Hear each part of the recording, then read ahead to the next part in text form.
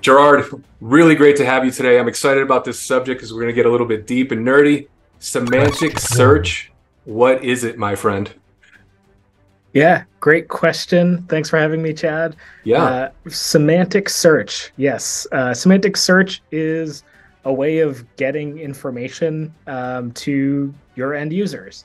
And what we often hear in the field, where are you using semantic search? Are you using semantic search? The answer is we are using it. We're using it in Now Assist, and it's a way to allow for fuzzier matching and getting information to end users. This might be a great parlay to the second question. So how does Question it work, two. and maybe why does it matter? Yeah, here it is. How it works. This is where we get nerdy. This is where we start talking I numbers. like it. Let's do it. So basically, the way that it works is we have something called a semantic encoder.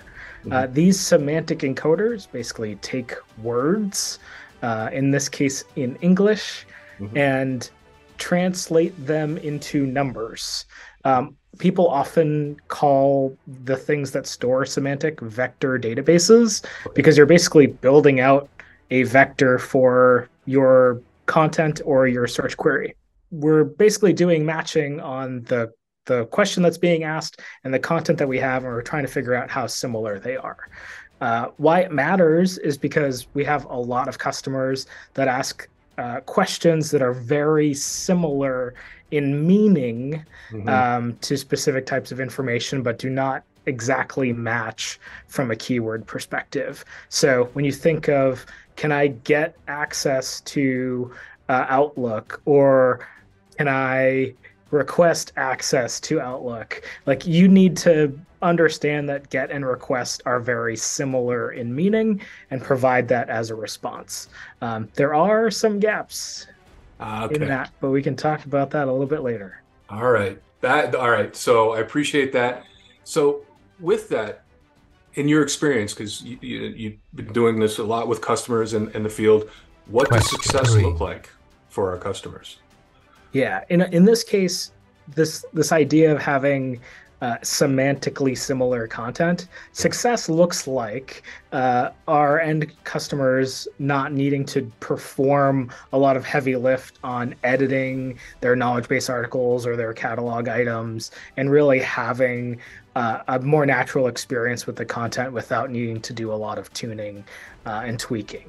So what we've seen in the field is that when we've offered these semantic capabilities as part of Now Assist, there is an uplift of roughly 5% on our recall scale, which doesn't sound like a lot, I know, but it actually is when you consider, the thousands upon thousands upon thousands of requests that customers get per day. 5%, to your point, 5% doesn't sound like a lot, but it ends up increasing exponentially. So I got a final question for you. You mentioned gaps. So what is on the roadmap for this? Yeah, the biggest issue you can say with semantic technology is that we're using an encoder, like I mentioned earlier, and there are some words that the encoder just doesn't know. So it just makes up a number for that term. So you may have, and it does the same thing for acronyms too. So you may have business-specific terms or acronyms that you're using, and we're basically going to match or have strange matches on those. So in the roadmap, we're combining our sort of legacy keyword approach, which includes a lot of the synonyms and business-specific terms or even company-specific terms that can be configured by customers, and combining that with semantic technology.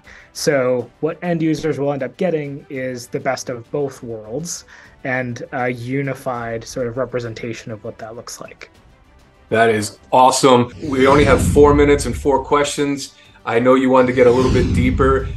We have an opportunity. If there's any questions, concerns, want to get a little bit deeper, please reach out to Gerard and myself in community. You will see the URL at the end of this. And with that, Gerard, I want to thank you for spending your time with me. This was awesome. All right. Thanks, Chad.